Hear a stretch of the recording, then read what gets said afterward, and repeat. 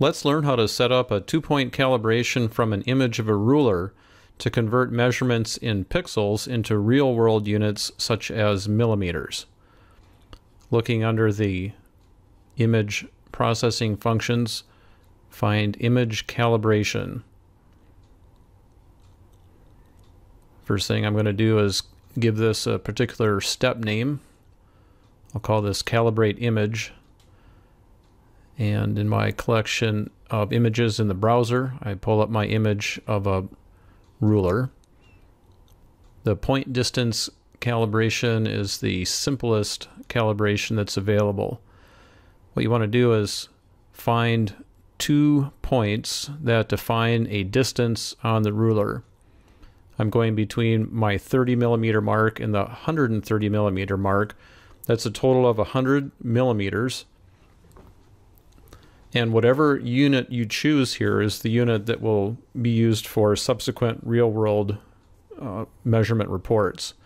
You can also adjust the location of the origin. If we look at the full-size image, the origin by default is in the upper left corner. You can place this anywhere you like. For example, I can say, here's my origin, and I want the x-axis to be lined up along my ruler this way. Or perhaps here's supposed to be the origin, and I'll line up along this edge of the ruler. Or if it suits you, you could say, here's my origin, and I need to line it up this way. So you can really place the origin anywhere you like and at any angle that you like. You can also type these values in directly if that's more convenient. I'll go back to the defaults where it was in the upper left corner.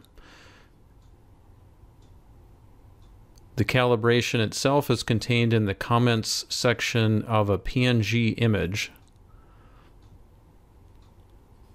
I'll save this as calibration demo.